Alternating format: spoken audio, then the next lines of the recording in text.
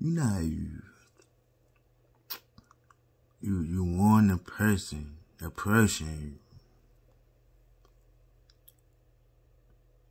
that if they on the dark side of things, that they need to stop and come into the light of things before they mess up their thing with you.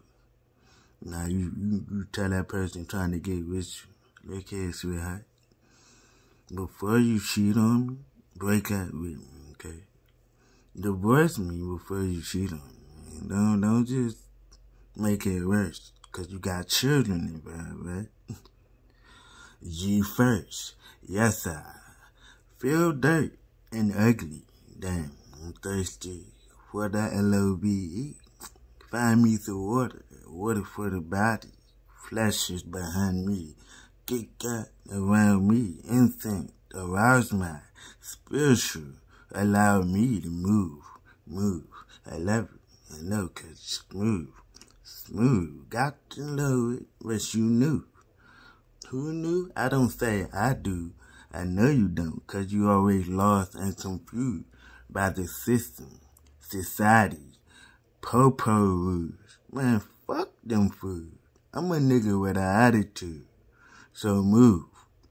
Matter of fact, Matt, slap that. Any evil, wicked thing you come at me with, God, smack that. Good God. I told you, get back. Got it that, got to make it clap. Now, I spit that in the year 2005 or 6. It was one of those.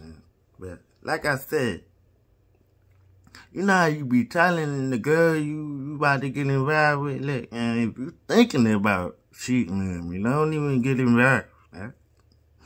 You gonna hurt yourself. You gonna hurt yourself. And I'm not about to watch you do that. I'm here to help you elevate, not decline you. You know, we about to go up and keep going. And like that having supposed to be on this earth. Feel me? Cookies. But make yourself clear with your partner. Please, break out with me before you disloyalty.